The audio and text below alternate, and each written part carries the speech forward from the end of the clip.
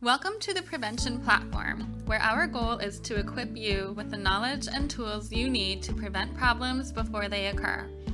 Here at Valley Youth House, we believe that prevention is key to living a healthy and successful life, and we are excited to share our expertise with you. We hope that you find our discussions informative, engaging, and relevant to your own parenting journey. So sit back, relax, and let's dive into the world of prevention together.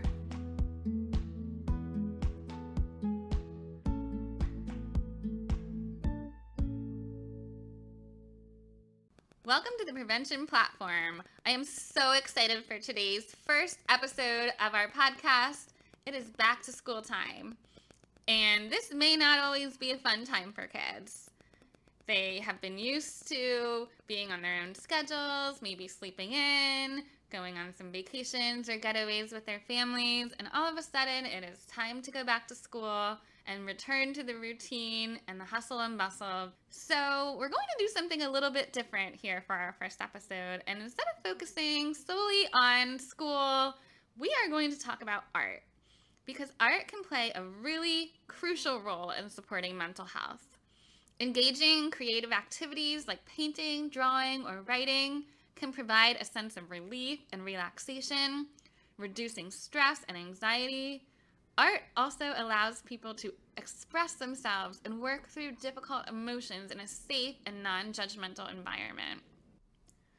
Art can really go a long way in positively impacting our mental health and overall well-being. So on today's episode, we have two amazing guests who are going to talk about the benefits of art when it comes to our mental health.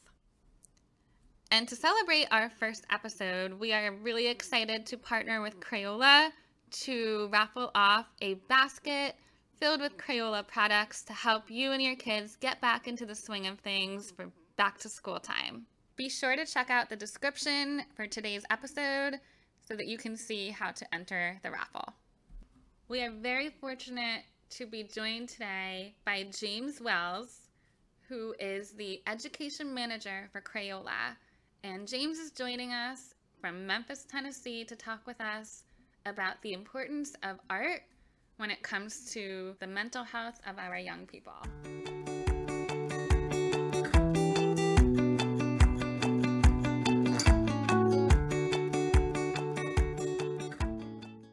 James, thank you so much for joining us here on our podcast. And I'm so happy that you're here to talk with us about art and how art can help with our mental health.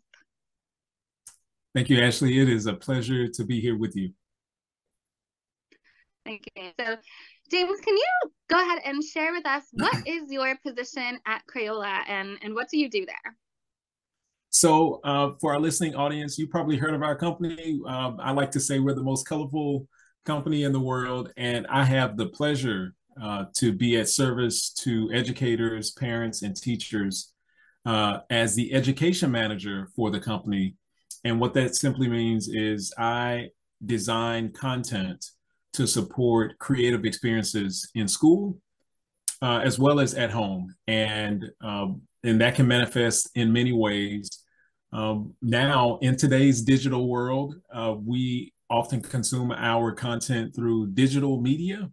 And at Crayola Education, we have digital programs where I serve as a host of a few of those, and I know we'll talk about that today, as well as I do demo videos, demonstration videos through a series called Creativity Tips, where I do short form videos to introduce art techniques through everyday learning experiences. So that's one aspect of the work, and I also work with educators through professional development, providing in-person learning experiences as needed or as time would allow, but most of those happen digitally as well. So just a lot of great opportunities and experiences, again, to be at service to our educators who are working with our students as well as parents. That's amazing. I love that. How long have you been with Crayola? I've been with the company now for 6 years. Okay. So, and it's been a wonderful experience, wonderful ride to see how even in my short time, how the company has um, been creative through pandemic and through the changes in education. So it's just great to be a part of this company and the mission that we have, again, in service of educators, students, and families. That's awesome. And what is your background as far as before Crayola? What did you do? Yes, so I have a pretty extensive background in the arts, so I'm going to try to summarize this for everyone. But prior to Crayola, I was a district art administrator here in Memphis, Tennessee, where I helped to support over 200 visual art and theater educators through curriculum development, as well as other neat experiences.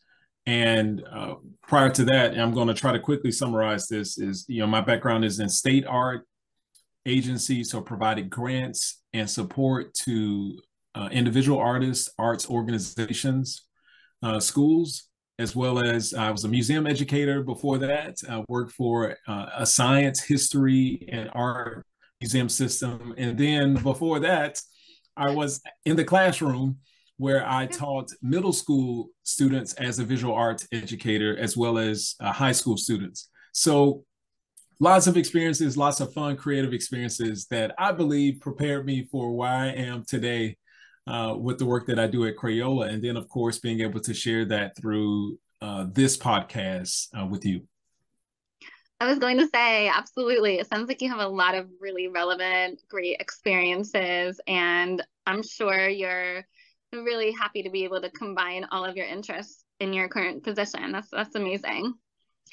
So let's talk about art a little bit. And from our perspective at Valley Youth House, we have over 80 youth serving programs. And so in terms of incorporating art into the work that we do, I think it's a daily activity. And I think that there are so many opportunities to include art in terms of working with youth, especially when it comes to mental health.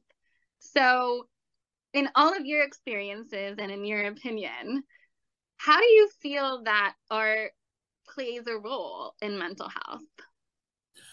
Well, thank you for the question. I think that's a good question. And I'm actually going to build on one of the things that I know about Valley Youth Health and that is, part of your mission is helping youth build foundations for growth and independence. And I think that visual art from a very foundational aspect does just that, right? I mean, we can go all the way back to our cave days where we use art as a medium to communicate ideas, thoughts, and you take that and fast forward really fast to present day, and nothing has really changed with that. So when we think about building foundations for growth, independence, independent ideas, thoughts, art is certainly foundational in that aspect where it can help kids, children, even adults navigate daily emotions, feelings. And art is foundational in that we can make those ideas, those feelings, those thoughts visible, right? We're able to recognize and pinpoint how we're feeling in any particular moment. And I think that's the beauty of art. It's a communication medium, and it's something that is sort of natural to us all. Now, obviously, artists, depending on your practice level, we get better at things than others, if it is, in fact, a daily practice. But if you're not aspiring to be an artist, just simply putting a color on the page to say, hey, I'm feeling this way, and this color is indicative of that, I'm going to associate that feeling with this color. You're recognizing how you feel mentally, physically in that moment. And I think that's what the arts can do. Now, that's visual, right? I mean, we can certainly pinpoint examples through music, right? Which is something that we all tend to do. We sing a tune, whether it's in the shower or in the car or on a walk. And we know that songs, rhythms, dance, movement can associate to some sort of mental feeling or health. So I think that these two kind of go hand in hand, and the arts have a role in helping us to inform and navigate those feelings and those emotions in any particular moment. Absolutely. I love that so much. That was a great answer. You clearly did some research on Ballet Youth House, which is amazing. But I think it's so important that you made that connection between, using art as a tool and as a mechanism to show and to demonstrate how you're feeling, right? And I think that ties into a lot of what we see is some youth just don't have the coping skills in place to communicate their feelings and their emotions appropriately. And so I think using art, whether that's markers or paint, or whether it's dance and movement, I mean, there are so many different ways that you can do that. So I love that answer. Thank you so much for that. Yes, and Ashley, if it's okay, if I could give this quick example, like, us having this Absolutely. conversation about this, it reminds me of a principal that I met through work here at Crayola, and there were these group of boys that landed in her office, right? And we know that going to the principal office oftentimes is something that you don't want to do. And there was some sort of tension that was happening amongst the group of boys. And they were so tense that they couldn't communicate with her. And the first thing she did, and she's made this now a common practice, before she had a conversation with the boys, she has a sitting area or sort of a reset room where she puts out art supplies and materials to, one, help calm down and ease, right? So in terms of like the hand in hand with art and mental health. So using art making to help ease the mind, the anxiety, help to center those emotions. And if for some reason you can't put those emotions into words, you can put them into pictures, right? And she uses that as a step one before the actual conversation happens with students. So we're seeing practices like this happen in the classroom, in school buildings, in districts. And in this case, this principal is using art as a mechanism to help students relax, restore, so that we can have productive conversation around what actually just happened. Right. And I think in all of the programs that we have here at Valley Youth House, especially the prevention programs, which many of them take place in the school setting, we are constantly trying to figure out how do we help kids to express those emotions appropriately in the way that they're feeling, because sometimes they don't have the words for it. And so hand them, some watercolors and they can show us how they're feeling, or even incorporate some of that mindfulness coloring. And I think that helps kids to calm down. So I think there's a lot of really great ways to incorporate art. So thank you for that. Do you have any specific examples of how you can incorporate art practices into improving mental health? You had mentioned, a couple things, but I'm not sure if you have any other suggestions. Oh my gosh, I have tons of examples here. So I'm going to try to limit those for the sake of the audience. This could go on and on. But one of the things that I absolutely love is nature, right? I think that nature is a gift to us all, right? To step away and to relax and ease into life, really. And I love to go on walks. And when we go on walks, you think about the various things that we see, from the birds to plants, bees, right? We see all of these magical things in nature. And I think that that one example of just getting outside, right? Now, that's not an art practice, but I'm going to get to it. But just kind of taking a brief walk around your block, in your neighborhood, right, at the park. So I think that taking walks can help to just kind of relax you, right? Control your breath, ease yourself. So I think taking walks. Now, in terms of art making, one of the things that I love to do is to bring a sketchbook, right? And to sit and sketch the trees, right? Or maybe you find a favorite flower or plant that you love and draw that. Or maybe you um, are infatuated with ants, right? I would do this art activity where we would just follow the path of an ant, right? And see where the line takes you, right? So you're following the line, you're following the ant to see how busy they are. And as you're doing that, you're helping to kind of focus and ease your mind and be mindful in that moment, right? And mindful meaning you are present in what's happening instead of mindful of lots of stuff like, I got to do homework. I have to do this. I have to go here. I have to go there. No, we're not saying mindful of things, but mindful of the moment that you're in and present in that moment. So doing things like that has certainly helped me, right, in terms of using nature to center myself through art making. Another example is when I was in the classroom working with students, one of my favorite art experiences, I would say learning experiences with students, was creating Zentangles. And I don't know if our viewing audience or listening audience rather is familiar with that, but you should look it up. Zentangles is an art technique where you're using a combination of lines and shapes, repeated patterns over and over again. And by doing this repetition of lines, shapes, patterns, it's again easing you into this moment where you are centered and focused and you're mindful of every mark that you're making. And every mark is intentional. Now, the really neat thing about Zentangles is oftentimes you start and only use a marker. And part of the reason is using markers is a metaphor of life.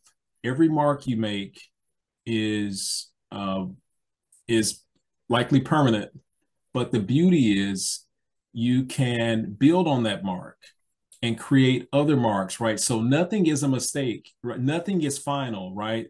So you can always build, create on top of that mark, and it's symbolic of life, right? Everything we do oftentimes can be or feel permanent, but that's not the end, right? So Zentangles, I highly encourage you, if you've not experienced that sort of art making technique, try it out. And it can be as small as a 3-inch by 3-inch sheet of paper to when I did it with my students, it was 18 by 24. So it got pretty large in terms of what they created. And you could hear, whenever we would do this art activity, you could hear the meditation, the silence, the concentration. And it wasn't because I was like, you have to be quiet as you create. No, that's not what we want to do, right? Because that can certainly hinder or limit creativity.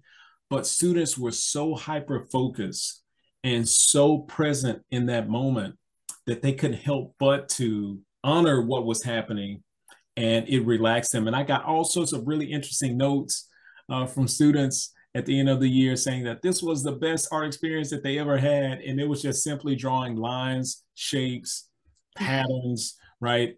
So very non-threatening, something that we all do, right? We use lines, shapes to write letters and do various things. So actually, instead of writing letters, you're drawing letters.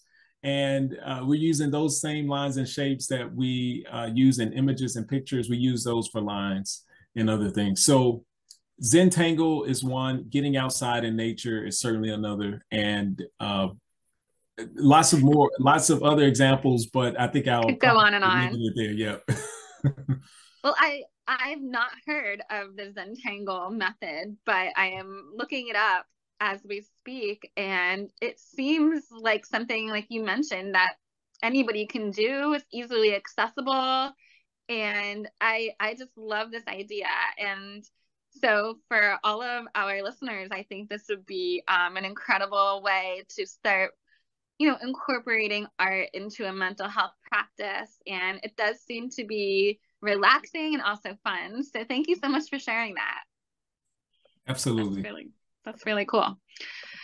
Okay, so James, I think my last question for you before we move into a little game that we're going to play would be for you to tell us about the most recent project that you're working on over at Crayola. I know you had something in the works that you are um, working on to target educators. So if you could tell us a little bit more about that. Absolutely. So, in the spirit of what we're discussing today in terms of art, mental health, well being, uh, we started a digital series called Creative Spa for Teachers, or essentially anyone that teaches children. And the intent of this program is to help celebrate and rejuvenate teachers' creative spirit, whether it's at school or at home. We provide this energizing, empowering, colorful experience for teachers. And the guests that are part of this is an interview format program where we interview uh, an expert in their particular field. And it also involves a hands-on creative experience that will help to de-stress and relax us all. So we've had astrophysicists where we're looking at stargazing, right?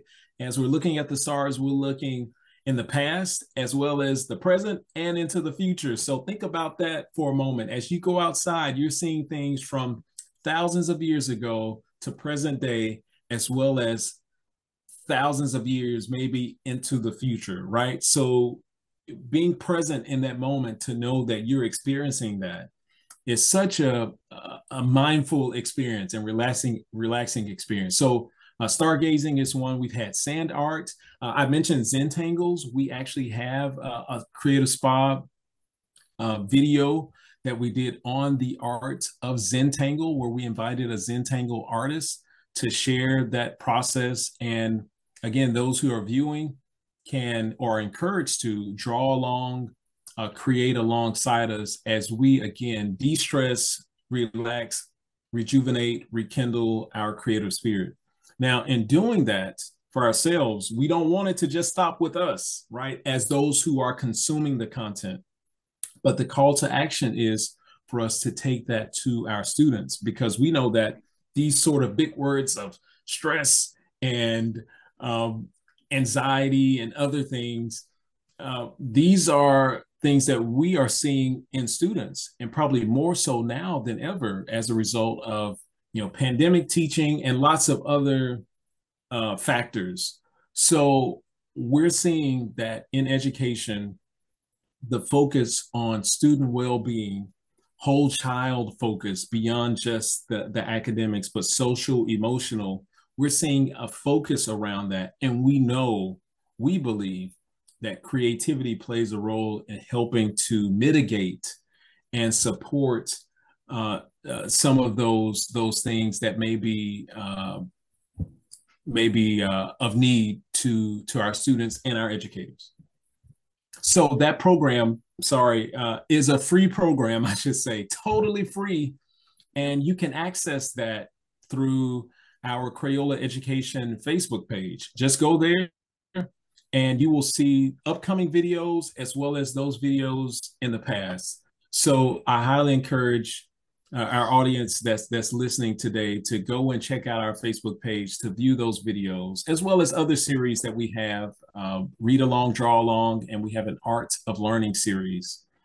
So lots of creative experiences, but in the context of well-being, mental health, creative spa for teachers is certainly the way to go.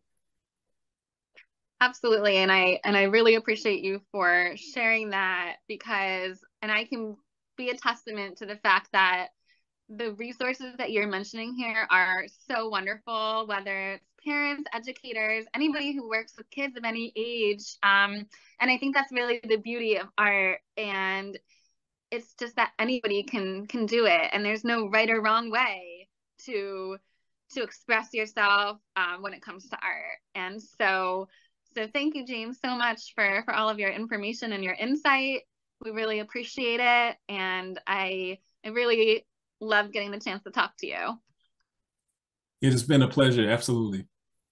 So, James, before you go, we are going to play a quick little rapid fire game where I'm going to ask 10 questions and you can just answer them. You don't need to, explain. And I think this is just a way for us to get to know you a little bit better. So are you Okay. ready for some rapid fire? Whew, I think I am. Let's see. Okay. All right. So number one, what has been your favorite age so far? Favorite age so far, I would say, is my current age, which is 40. Okay. What is your go-to lazy dinner? Go to lazy dinner would be pizza, Okay. That's good. Can't go wrong with that. What veggie is your pizza. yeah. What is your favorite thing to do in the summertime? Favorite thing to do in summer would be vacation with my family. What is one of your nicknames? Nickname for me would be, oh, wow. That's a really good one. Uh, my mother calls me her Crayola guy. How about Oh, that? that's adorable. What was your major in college? My major was art education. Is your bed made right now? Absolutely. What movie do you enjoy quoting the most? Whoa. The movie I enjoy quoting the most would be Coming to America. Nice. If you could be transformed into one animal, which one would you choose? Let's see. One animal. I would be a bird. What is your hidden talent? Hidden talents would be, let's see, hidden in the sense that no one sees me, right? No one Yeah. sees me doing this. I would say that my hidden talent would be cooking.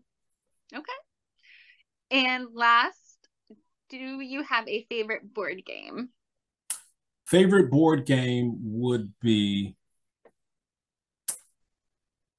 gosh, there's so many. I like I, I like Monopoly. Uh, It takes that's forever though, right? it takes forever. So there is a card game Monopoly because we've sort of decided this as a family. We play the card Monopoly game, which is like 30 minutes versus Okay. 3 hours. Yeah. Yeah, I mean I like Monopoly, but we're probably more card game. We're more of a card game family than a board game. I'm also being joined today by Kaitlin Snyder, who is one of our school-based counselors for our school-based counseling program here at Valley Youth House. Hi, Katie. Hi, Ashley. How are you? I'm doing well. How are you? Wonderful. I am so happy to have you on the podcast today because, first of all, you're amazing, and I really am so happy that you are one of our school-based counselors in our school-based counseling program, and we can talk about that in a little bit. But also because we are talking about art and how art helps mental health and can help improve somebody's mental health. And so I really feel like this is a topic that is near and dear to you, and yeah, so I'm excited to have you on. So Katie, before we get started, why don't you tell us a little bit about yourself? Tell us about what you do as a school-based counselor. Sure. So I work in the school-based counseling program, as you said. I work in the elementary school level, so I go see students that are referred through the school or by their parents. I primarily see them individually, but sometimes we do groups. With the elementary school kids, they get super excited about doing art in sessions, which is like combining the loves of my life, doing counseling and art. My background is in art therapy. I'm currently working towards my licensure, which has been a long process. But so now this is like my dream position, being able to meld counseling and helping people and bringing art and creativity together. I love that. And so I think one of the best things about our school-based counseling program is that it really is accessible to any student who is in one of the schools that hosts our program. So I don't know if you can talk about that piece a little bit as well. So our program, like you said, is very accessible, meaning we don't charge insurance. So we are able to reach so many different students. Like even if they have services outside of school, we can still assist them in school. Our process is really quick. So instead of having a really long wait list, we're able to see students with a really quick turnaround time, and we're able to meet them in the school. So we don't have to worry about parents having to transport. We don't have to worry about working around work schedules. And the teachers are really excited to have us in their buildings because we can provide that extra support. So if there's a student that's really struggling, we can, take them on a walk during the day. We can help, give them breaks. And we're able to work with the teachers to create a plan to really support the students, that shows that, we're there to help them just as much as the students.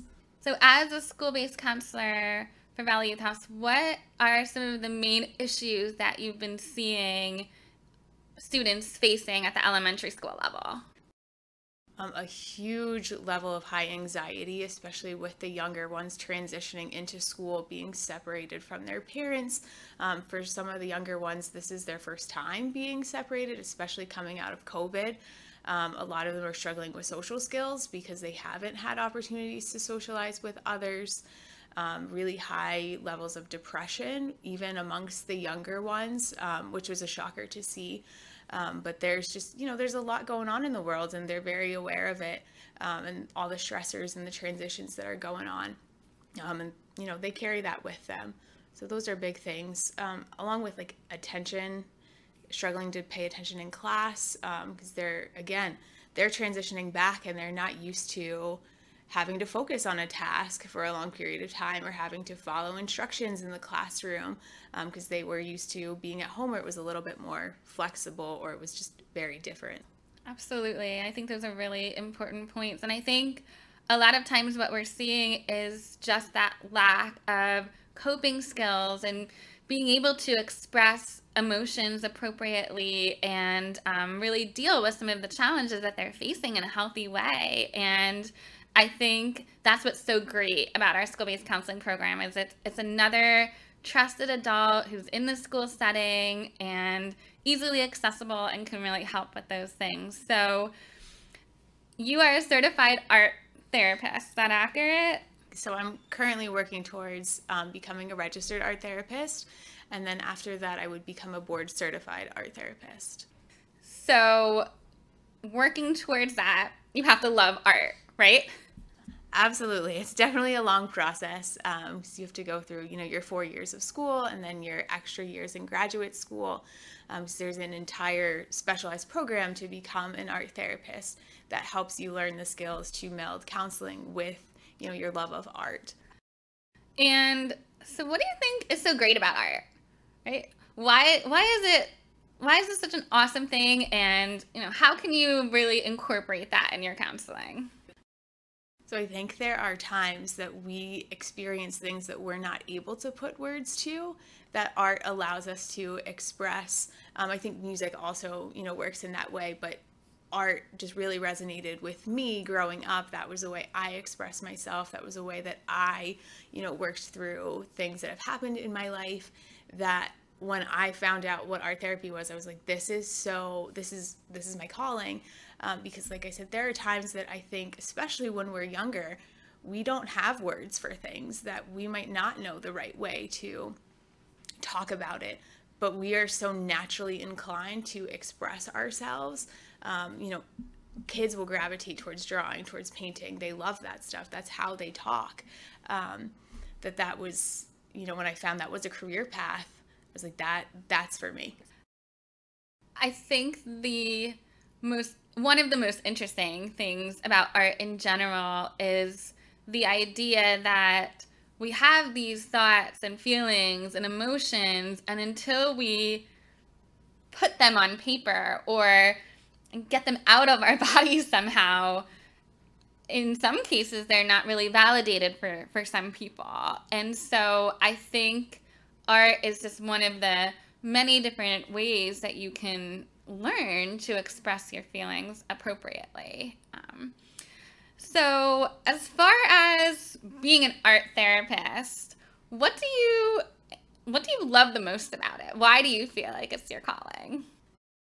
Definitely being able to see like that light click for people that might not feel that art is for them, and realizing that it is something that they can do. Because what's different about art therapy versus being in an art class is there are no expectations. You are just creating, so you can explore with different materials. And I think a lot of people get turned off from art because they're so used to it being graded or expectations being very, very high. Whereas art therapy is the complete opposite of that. It's just focusing on expressing yourself. It's just focusing on your relationship to the materials and building that relationship with the person that's making art with you. And it really helps to break down those barriers. Like, it can be super uncomfortable going into a therapy office and not knowing the person that's sitting next to you, but it helps to break down that barrier and build that connection, because you can make art together. And it's giving that tangible tool for somebody that they can take with them when they're out of therapy to help them express themselves. They can then go, doodle. They can have these tools that you can give to them that they can take, that they don't need you. That's building that confidence, that's building those coping skills, that I feel is just really, really profound. Right. I've never thought about it like that. And I think that is a really great way of thinking about art. And so I appreciate you for explaining that a little bit more.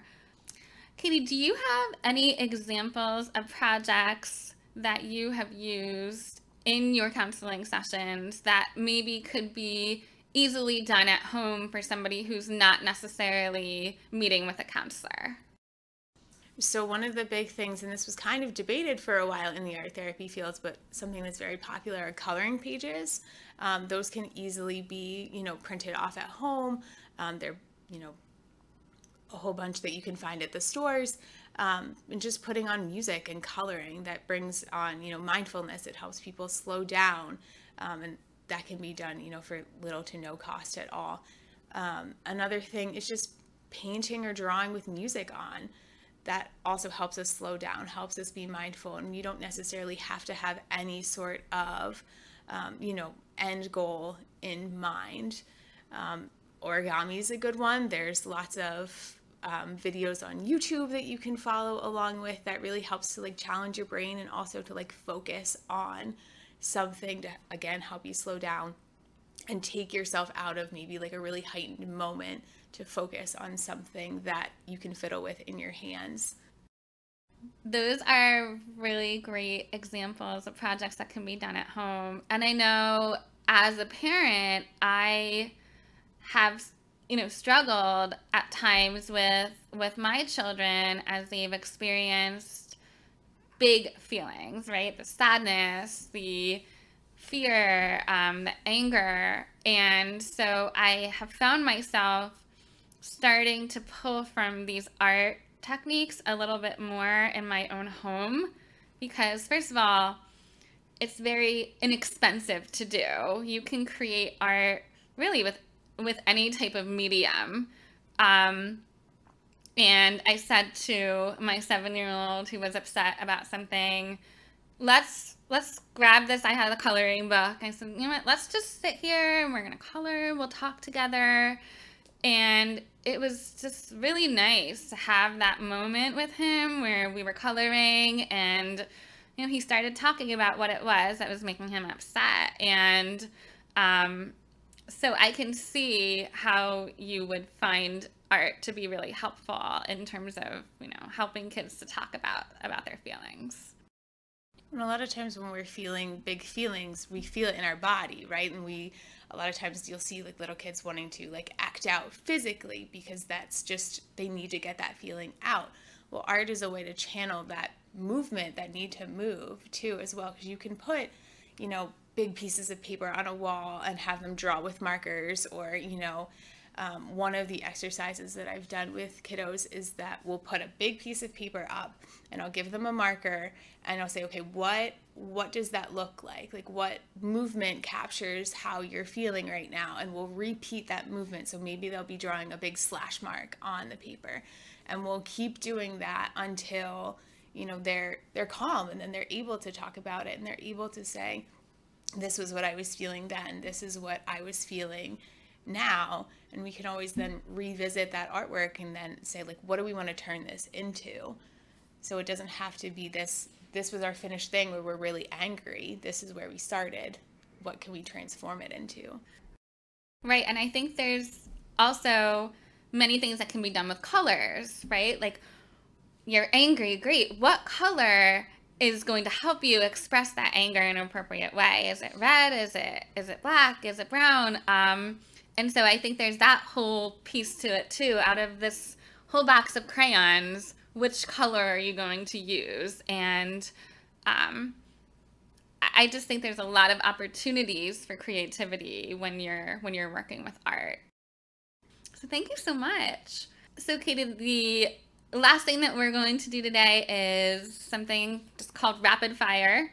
And I'm going to ask you 10 rapid fire questions. And when you answer them, you don't need to explain anything. You can just say the first thing that pops into your head. Okay, you ready? I'm ready. What is your favorite time of day? Mid-morning. When are you the most inspired? Probably mid-morning. Sweet or savory? Sweet. Heels, flats, or sneakers? Ooh, flats. What is the most adventurous thing you've ever done?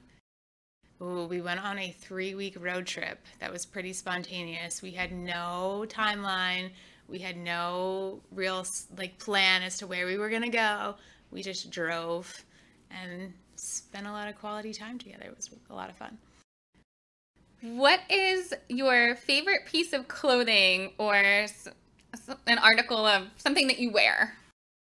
Oh, probably a hoodie from the college I attended. It's well loved. Do you have any pet peeves? Ooh. I think when people keep clicking their pens. How about your favorite season? Summer. A bucket list thing that you would like to do in your life? Traveling to Italy. I would love to go to Italy and just eat pasta and bread and pizza. Yeah, I want to eat all the food and I want to see all the art, drink all the coffee. And last, do you have a favorite movie?